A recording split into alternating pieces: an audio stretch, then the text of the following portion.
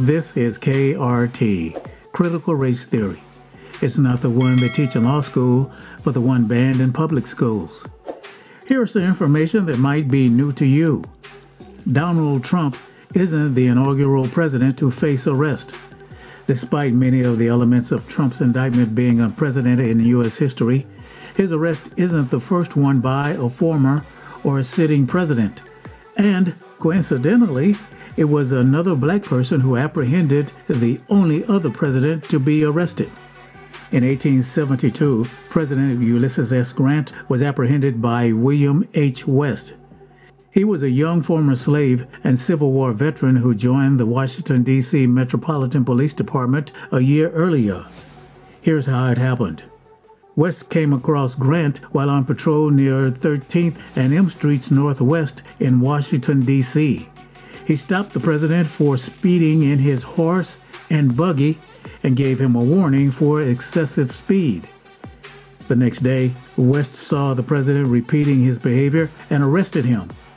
While arresting Grant, West, one of only 2 black police officers in the MPD at the end of the Civil War, said, quote, "I am very sorry, Mr. President, to have to do it, for you are the chief of the nation, and I am nothing but a policeman.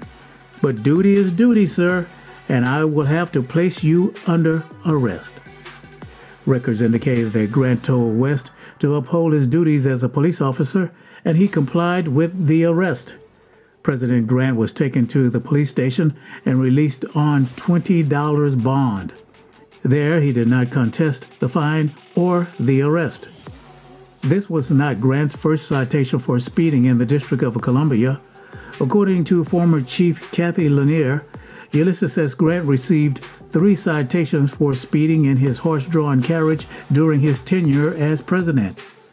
Much like Atlanta District Attorney Fonnie Willis, West made it a point to show the president that no one is above the law, but Grant himself said he knew the penalties of his actions and that he deserved to be arrested.